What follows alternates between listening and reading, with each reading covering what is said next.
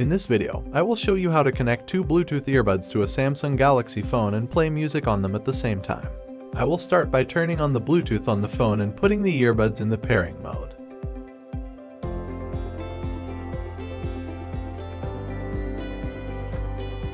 Then, I will connect the phone to the first earbuds. Once connected, I will do it for the second earbuds.